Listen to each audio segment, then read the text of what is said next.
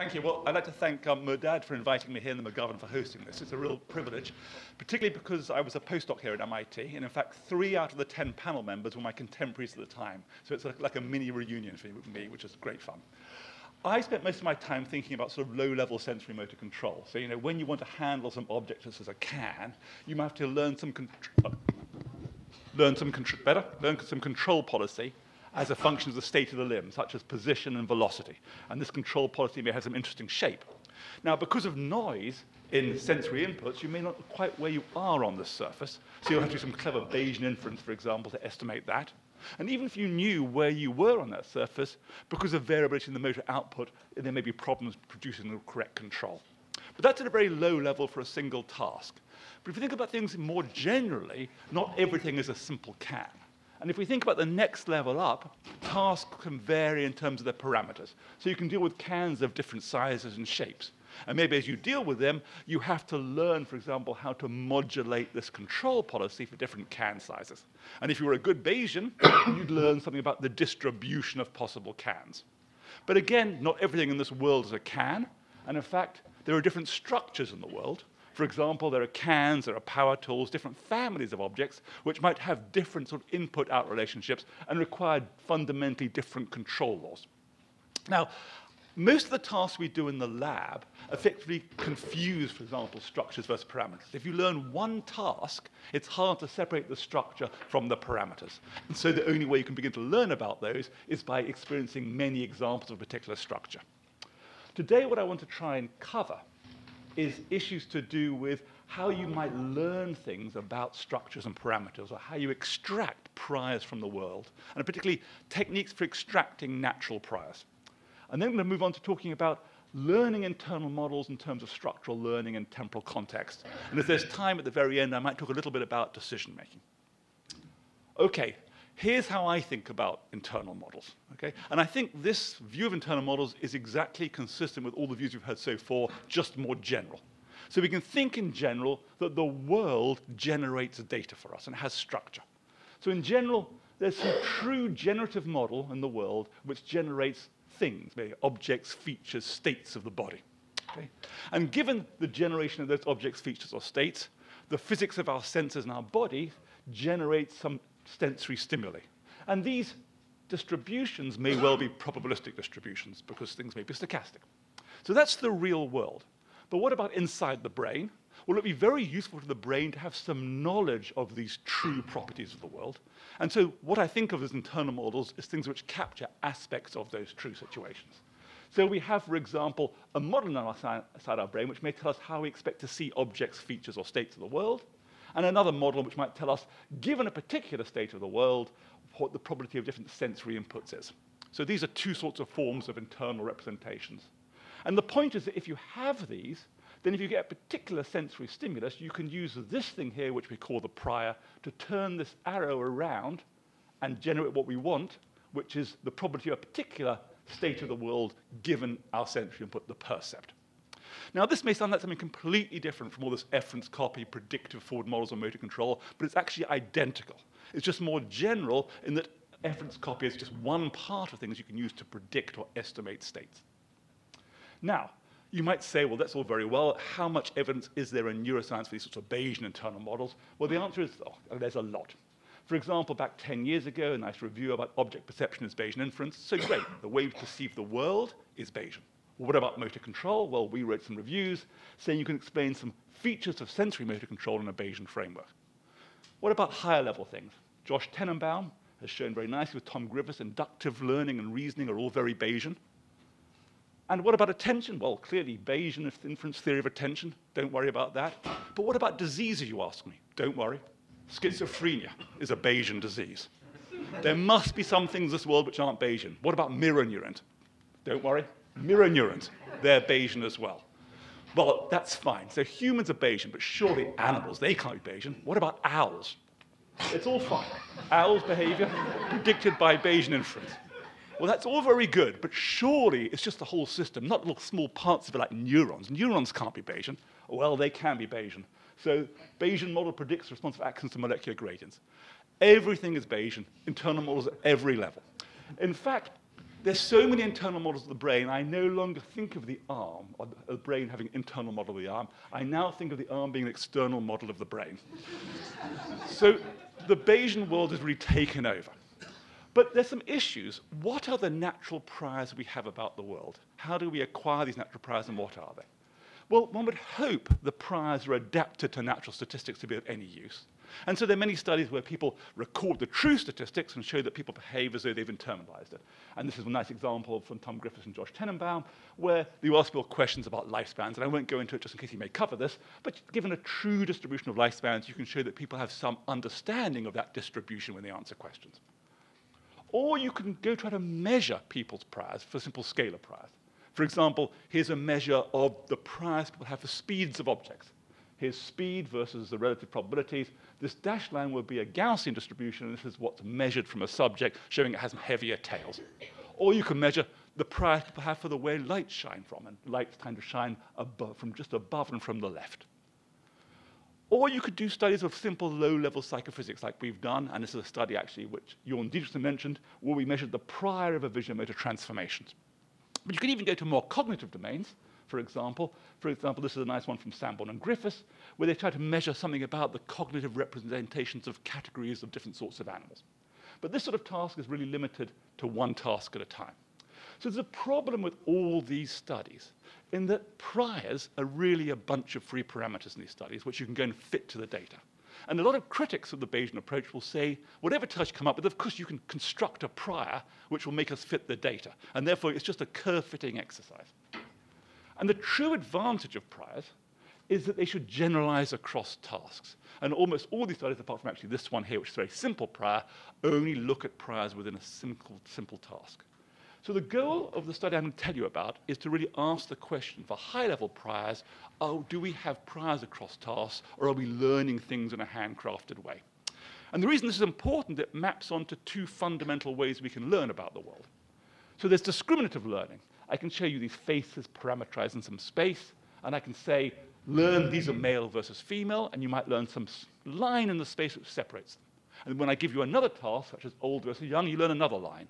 So you're doing some sort of regression or support vector machine to separate out in this task space for different tasks. The alternative to that is a generative model, where you first learn something about the fundamental properties of faces, a sort of generative model of how faces are developed, and you learn that in a statistical way. And then that's the first stage of processing before you go on to apply that same underlying representation to many tasks. So the critical thing is that discriminative learning will lead to a task-dependent representation, whereas generative leads to a task-independent underlying representation, which we think of as the prior. And so I'm going to tell you about a technique we've developed with Mate Lengel called cognitive tomography, which aims to extract high-dimensional priors from low-dimensional measurements. So like tomography, we're going to take very low-dimensional measurements, and we're going to create high-dimensional representations. That's the idea. One of the reviewers hated this term. I rather like it.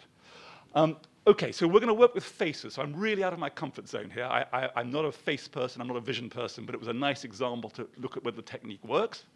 And so what we take is we take a well-known data set from Basel where they've scanned in many, many faces. And they've worked out the physical structures of faces and done principal components analysis on the structures. So this is the first principal component, second principal component. This is -4 to +4 standard deviations in face space. And so this shows you the corners of the face space. And what we might imagine is that a subject might have some prior subjective distribution over face, as shown by the sort of gray scale here. And that's our prior. And what we can do is give them a task. We can show them, let's say, pairs of faces as a stimulus, and we can get them to give us responses, one or two, very low-dimensional responses. And what we want to do is effectively extract this subjective distribution from the stimulus and responses. And to do that, we have to have a hypothesis how they're going to use the subjective distribution and the stimuli to produce a response. And we also are going to include a whole bunch of what we call nuisance parameters, such as noises and biases in the perception and decision-making. Now, we're not interested in this at all. So what we're going to do is effectively, from this ideal observer, invert it. And given the stimulus and the response, we're going to factor out the noise and biases and estimate this distribution using machine learning techniques. Now, if you want to know about these techniques, you'll be very happy to know the reviewers pushed the supplementary material up to 26 pages of validation of these techniques and controls. So you're welcome to go and read that. It's long-winded, but we've tested that out on artificial data in various ways that it's validated. Okay, here are the two tasks. The first task is a very simple one, familiarity. We choose two faces randomly distributed among our faces, and we ask which one's more familiar. Okay, very simple task. And the second task is we show three faces, and we say which one's the odd one out of them. Now, these may sound like similar tasks to you, but they're actually fundamentally very different. This one requires you to compare each face with some internal representation of familiar faces. This one requires you to compare the three faces to each other to choose the one which is somehow least like the other two. Now, we can model these in very simple ways. Given a subjective distribution here, it's going to be very clear the one which has a higher probability under your subjective distribution will on average be more familiar, subject to noises and perception, and noises and decision-making, and lapses of concentration. When it comes to this task here, we use something from Josh Tenenbaum's work, where effectively we assume that what's generating these three faces is you choose two faces from the distribution, and then one of them is corrupted to produce two other faces here. And these two other faces are more similar than the one over here. So you have three different hypotheses as to which one was generated and not corrupted, and that's the odd one out. Okay. So we give 1,000 trials of each of these tasks to 10 subjects, and then we extract their subjective distribution. And here's one example for one of our subjects. As you can see, the underlying distribution is highly structured. It's not a simple Gaussian in this two-dimensional space. And if we look then at another subject doing the same task, we see a strikingly different subjective distribution. So across two subjects, we get very different distributions extracted from this task. On the other hand, if we look at another task in the same subject, this was familiarity, this was odd one out, we get very similar distributions across tasks, but very different across subjects. And if we look at all 10 subjects, what we see is often very idiosyncratic among each subject, but very similar among the tasks. Now, you'll notice as I go down this list, they become more dissimilar. And there's a good reason for that. We can measure for each subject how consistent they are by repeating the first 100 trials they do of each task and the last 100 in a random order and random position to see how consistent they answer the same way. And what I've done is I've ranked our 10 subjects from most consistent to least consistent. Okay? And if subjects are very non-consistent, it's actually quite hard to extract their subjective distribution. And that shows here, here's the average consistency, fully consistent, very inconsistent, and the difference between these two measured by the Jensen-Shannon divergence decreases as you become more consistent. So it suggests that we have a subjective distribution which is used across two tasks. Now, the real proof of the pudding is prediction.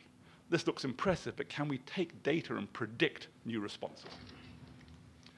What we can do is we can take each subject's data set, split it in half many times, fit our model, and then predict the other half of their data within a trial. And that's shown here. Here's the familiarity task, and here's our 10 subjects ranked from the most to the least consistent. Here's chance in our prediction, and we're significantly above chance in all these cases in terms of our ability to predict their responses in the other half of the data set. Similarly, for the odd one out task, we're above chance by a long way. How close to optimal are we?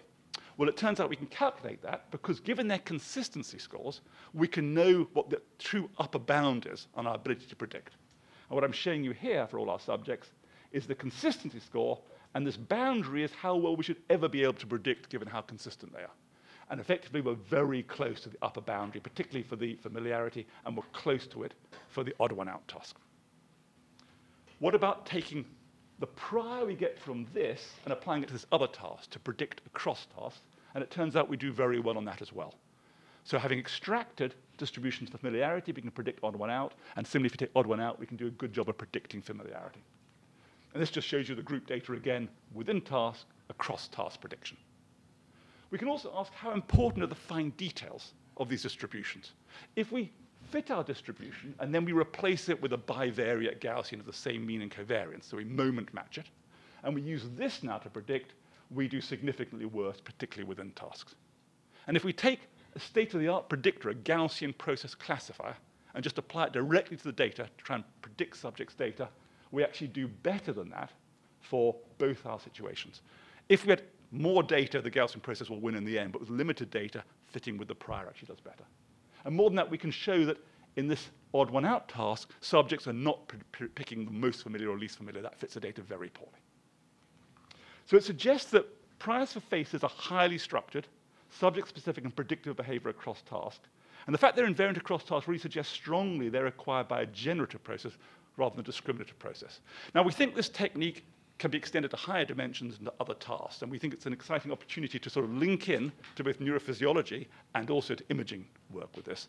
One of the tricky things about extending it is as you go to higher dimensions, you need a lot more training data from the subjects. And so one way to get around that is to have active learning. At the moment, the algorithms which fit this are too slow to fit between each trial of a subject. And so with new machine learning techniques, we hope to be able to choose the best next data samples to give to the subjects to extract the most amount of information. So I want to move back now to my homeland of motor control and talk a bit about learning internal models. We've been very interested in the idea of structural learning, the idea that it's important to learn about structures of the world separate from the parameters of the world. And so we think about structural learning in the following way. When you learn to ride a couple of bicycles, you can pretty much ride any bicycle, even if they've got different sort of shapes and parameters or wheel sizes. And it could be the way you do this is when you learn to ride a bicycle, you have to set up some parameters in your head, be they synaptic weights. And here in some very high dimensional space is the blue bicycle and the orange bicycle and the pink bicycle. Now, if you have to explore that entire parameter space, it's going to be very slow. If you can learn that all bicycles lie on a lower dimensional manifold, here I'm showing you one dimension, but it could be a multidimensional, then effectively you can restrict your exploration along that particular manifold. So that when you come to a bike, you can effectively have a privileged superhighway to zoom between the parameters for these different bicycles. Okay? And if you have other bicycle-like objects which look similar but don't share the same structure, well, it's bad news. They lie off your structure, and there'll be rather little generalization between the two. So how can we test the idea that structures are important? Well, one way to do this is to use something which is very common in motor control, and that's interference. If you learn a task, for example, a visuomotor rotation or prism, or a robot pushing on your arm, your error will tend to come down with time, and if you send people away for minutes to weeks later, they'll come back and carry on pretty much where they left off, so they can store motor memories over long periods of time. On the other hand, if they do a task and you send them away for minutes to weeks and bring them back and give them the opposite task, and by opposite task I mean if the prism deviated their vision to the left, it now does it to the right. If the robot initially pushed them to the left, it now pushes them to the right. You see they're worse than they would have been had they never experienced this first task. And so we think of that as anterograde interference. And then if you send them away for minutes to weeks, bring them back, and give them the first task, well, they've forgotten it. Okay? So this opposite task tends to wipe out the first task, retrograde interference. Now, the way you can think about this is, here are the two tasks. Here's the red task and the blue task. They're just two spots in space. There's nothing that links them up as part of a structure. They're just two examples of things out there. So when you learn the red task, you're over here, you're very far from the blue. When you go to the blue, you're very far from the red, and vice versa. And our hypothesis is, maybe we can make this part of a structure by effectively joining them up. Okay? So if they can experience things which join these two things up, they might learn a path between them which will allow them to generalize rapidly along the structure. So the experiment we're going to do is a very simple one. We use visuomotor rotations like you've heard before. You move in one direction, we rotate visual feedback. And we can change the rotation on every trial if we want to. So we have a very simple experiment. Subjects in our control group perform 800 trials under veridical feedback, just like using a computer mouse. Very boring. We then give them a block of 60-degree rotations to the right, 60 to the left, and 60 to the right, and we see what we expect to see. The error's big here, and it reduces over the 50 or so trials. When we then go to the opposite one, they have a very big error because they're pointing the wrong way, they relearn it. When we go back to the original one, well, they've forgotten most of it. Okay, so the typical interference we see. But then we have our group where we try to impose structural learning on them. And we do that by, for these 800 trials at the beginning, giving them a new random rotation sampled uniformly from -90 to 90 every 8 trials. It's horrible to be a subject in this experiment. It's like using our computer mouse, where someone rotates the mouse in your hand randomly every 8 times you point with. People get very frustrated. We pay them lots of money to sit there, and they'll do it. And what we all think is happening is here's -60, here's +60, and we're linking them up through sort of the rotations, a sort of a low-dimensional representation in that space. Now, having done that, when we go to our +60, what we see is within a few trials, they're down at really baseline performance, really rapid. Now, they've learnt this now better than our control group, so in theory, they're sort of further away from the blue now. But yet when we switch, and they don't know when the switch is going to come, within a few trials they're down at baseline again, and when we switch back, again, within 1 or 2 trials they're down at baseline. Suggesting that having experienced the structure, we see very rapid switching between these opposing things. Now, the motor control aficionados in the room will know there have been 2 recent papers, one from Shadmir's group, one from Nozaki's group, saying you can explain all this with very simple low-level models. The Shadmir model says all you're learning is to be more sensitive to all errors because you've experienced lots of errors and therefore you're faster to adapt. And the Nozaki one says, oh, just store all of those memory, just store them all in memory and you can just replay them when they come back out. Well, there's a problem, I think, with both of those models. It's because they basically fit this data, and if all we'd done with this, that would be fine. But what they ignore is the critical control we actually did to test whether it was really a structure you're learning or whether it's the experience of the perturbations or the errors. So the other problem with those studies, they're all one-dimensional. And it's basically impossible to have an interesting structure in one dimension. And if you put the representation to one dimension, everything becomes very easy.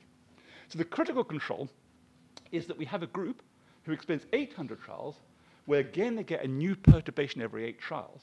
But for 10% of those, they get minus 60, lots of experience of this. And 10% they get plus 60, so lots of experience of these 2. And the other 80%, they get a combination of a rotation, a shearing, and a scaling. So a really horrible visual-motor transformation. And so the way we think about this is we ensure they get lots of experience here, lots here, but there's no low-dimensional path between the 2. It just covers a whole visual-motor rotation space. So there's no structure linking them up in that sense. So what we find in this group is effectively they perform no differently than our control group. They learn nothing about the structure. Okay? Even though they've experienced lots of errors and they could have stored all these things in memory as well. So it suggests to us that after structured but random learning, we see structure-specific facilitation, and we see structure-specific interference reduction. And we think structure learning is actually an important part of life. I think most of what we do as adults is parametric learning. I know about properties of tools. What I don't know is the particular viscosity, elasticity, inertia of the objects I have to handle. And I have to basically parameterize them very quickly.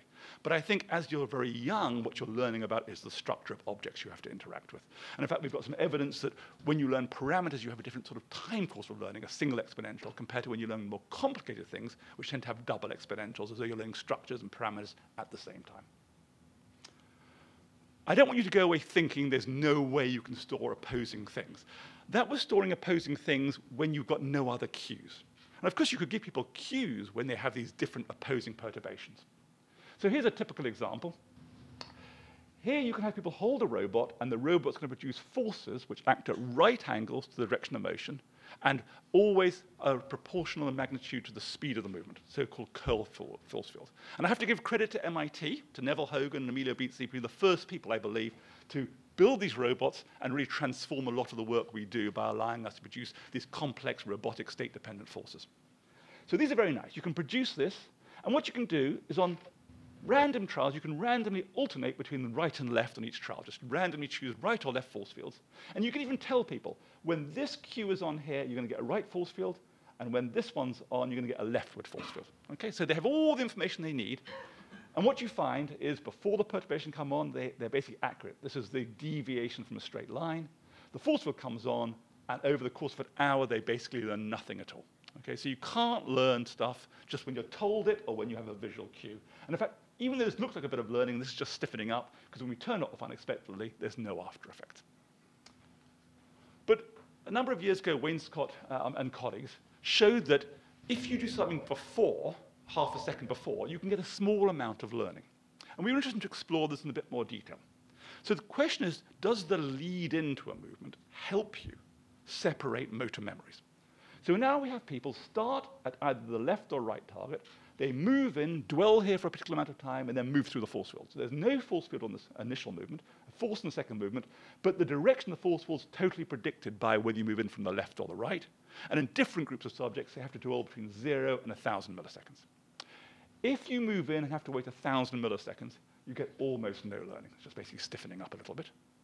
If you only wait half a second, you get very little learning, similar to the Wainscott study. If you only have to wait 150 milliseconds, you get substantial learning. And if you don't have to wait at all, you get really impressive learning. So effectively, what you do in about the 500 milliseconds before a movement is really critical for how you can access separate motor memories. It acts as a very strong cue to separate motor memories. Now, this was interesting to us for a particular reason, because it leads me on to think about a problem which has always bugged me about following through in sport. When you play a ball sport and you make contact with the ball or you release a ball, you're told somehow to follow through the movement. But yet, anything you do after you released or made contact with the ball can't affect the ball at all. So there's all these theories about, well, it's wear and tear, it's how you plan the movement that matters. But if we think about it, if the lead-in determines which motor memory you activate now, could the follow-through determine retroactively the motor memory you have now? And so the idea is, we're going to ask people to make a movement through the force field, and then, without the force field being on, we either stop there, for the no follow-through group. Sorry, let me go through the no follow-through. They move through the force field and stop. And they have a cue which tells them which force field they're going to get, a little target. But they just stop there. And now I flip the axes around. 0 means no learning. 100 means perfect learning. This group learns nothing at all, okay, as we expect. However, if we have a follow-through group who move through the force field and then either go to the left after that or to the right, and the direction of the future movement is going to determine the force field we get, what we see now is substantial learning. So what you're going to do after you've done a skill has a huge effect on your ability to separate the motor memories for that skill. So that's great if you want to learn two different things, but normally when we're doing sport, we want to learn one thing, the right golf swing and so on. So flipping it on its head, what it would mean is if you're learning a single skill and you always make a consistent follow-through, you're going to put that into one motor memory. If, on the other hand, for every movement you make a different follow-through, you're going to be spreading your learning across motor memories. Okay. So the prediction is one group of subjects do a consistent follow-through, one does a variable follow-through, and what we can predict is you should be faster in this condition. This is a very simple task to learn. There's no opposing force fields here. And what we see here for the red group, which is our consistent follow-through, they're significantly faster to learn this than the inconsistent follow-through group. Okay? Now, by the end of half an hour or so, they get to the same level. It's not a very difficult task to learn. Could these sort of lead-in and follow-throughs really account for real-world motor learning properties? Well, we can ask that by giving people what we thought was going to be a very easy task to learn. Okay? We're going to give people a lead-in and a follow-through, and the skill they're going to get will depend on both the lead-in and the follow-through. So they start from one of these two starting locations. They're going to end at one of these two target locations. They know that for each trial. And they get a force field between these two via points, and the direction of the force field depends on the start location, target location, according to the exclusive OR rule, the nonlinear rule. So in this case, if they go along the red paths, they get one force field. They go along the blue paths, they get the other. So you can't predict which force field you get based on where you start or where you end. It has to be the combination of both of them. Okay? So it should be a very simple thing to do. We bring people in for 5 days, for an hour and a half a day. And over the course of those 5 days, they slowly learn this up to about 55% of full learning. So even for the simple task, much simpler than a golf stroke, it takes a long time to learn to separate these motor memories, for example, based on lead-in and follow-through. And by the end of it, we see they're doing the appropriate things for the 4 conditions, about half, and the appropriate exclusive OR rule. So it suggests that what you activate now in terms of motor memory depends on the recent past, about the 500 milliseconds. It probably depends on the recent future. We haven't mapped out the time course of this. It would be very surprising if it depends on further into the future than the past. It's a weaker effect in the future. And so as you move through time, the recent history has a huge effect on what you store in motor memory. So what would the optimal follow-through be? Well, if you wanted to make the best follow-through, it should be the one which is least variable, so you're storing things in the same motor memory, so you want to follow through in a way that you can do consistently. That would be a sensible thing to do. So it suggests that recent past of future actions determine the current motor memory and allows us to separate out different motor skills. I've got a few minutes left, so I'm going to shrink motor control down a bit and get into dangerous territories here. Because in all the tasks we do, we tell people, here's the task you have to do, go do it. But in reality, unfortunately, there are these things called decisions which come on top of all that, which we ignore in motor control. We just think we tell people what to do. It's much easier that way. And so one question we can ask is, to what extent does the motor system know about the decision-making system? There's these lovely models in decision-making, drift diffusion models. There are also lovely models on motor control, optimal feedback control. But they completely don't talk to each other. They're completely separate models which say, you make a decision, then I'll take over for the next bit for the movement. So often we think of it in this way. I accumulate evidence. I watch a bunch of dots. They're going left or right. I have to accumulate evidence. I hit a bound. I make a decision that's left. My central executive then says, right, let's do left. I plan the movement, and I execute it. That's one way to do it. But the question we want to address is, could there be a more continuous flow of information from this decision process to the movement process, even before a decision has been made? And what we really want to do is relate variables here. So as you accumulate evidence here, we call the sort of number the decision variable, how much evidence you've accumulated, to things which optimal feedback control cares about, setting up reflex gains to basically control the muscles.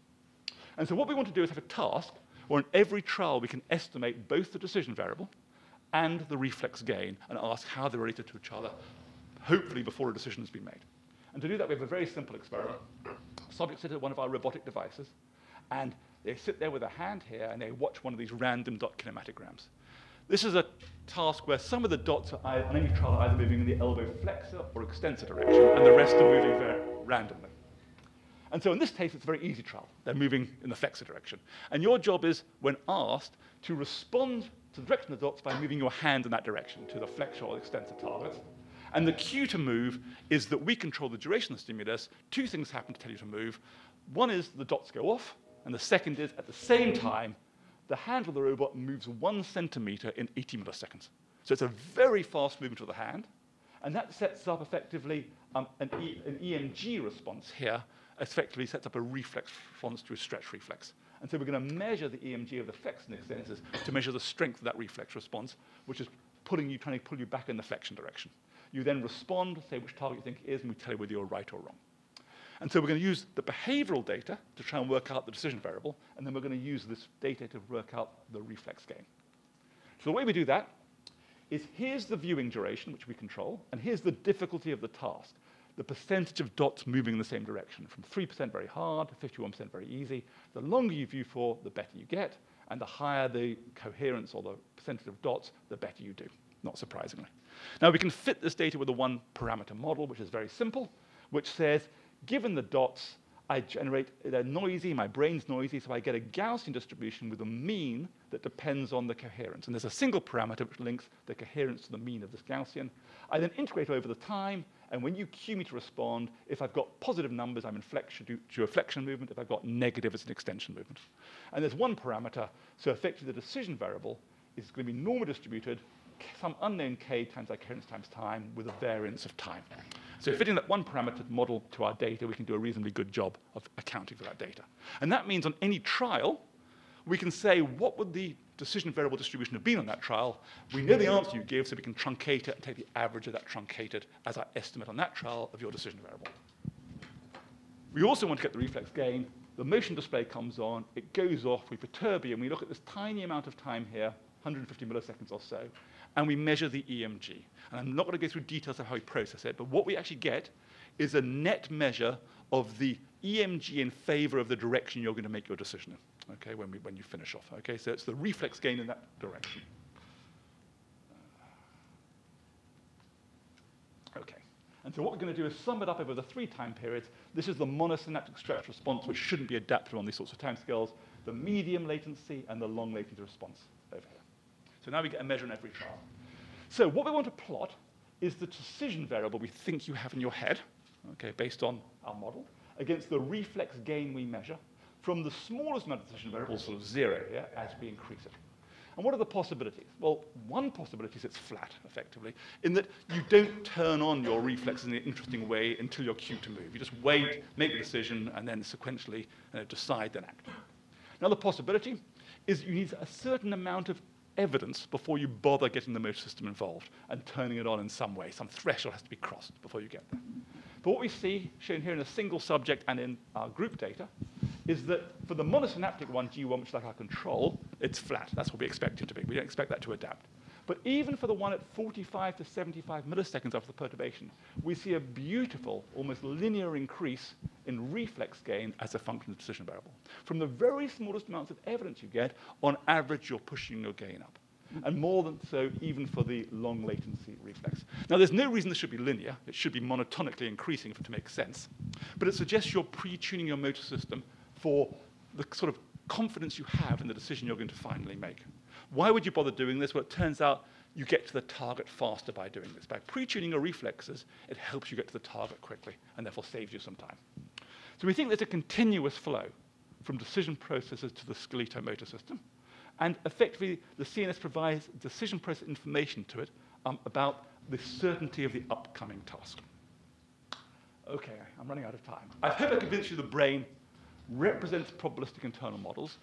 We think cognitive tomography is a fun technique to use to extract high-dimensional representations and suggests that even for a very well-learned task of face recognition, we have generative models. That learning structures in the world is important. Time will tell whether the two recent papers overturn this idea. We're doing experiments to test that at the moment. We think temporal contexts are really vital for the way you access different memories, and that there's a strong interaction of decision-making and reflex control. And I'd thank all my collaborators here and my funders, and thank you for your time.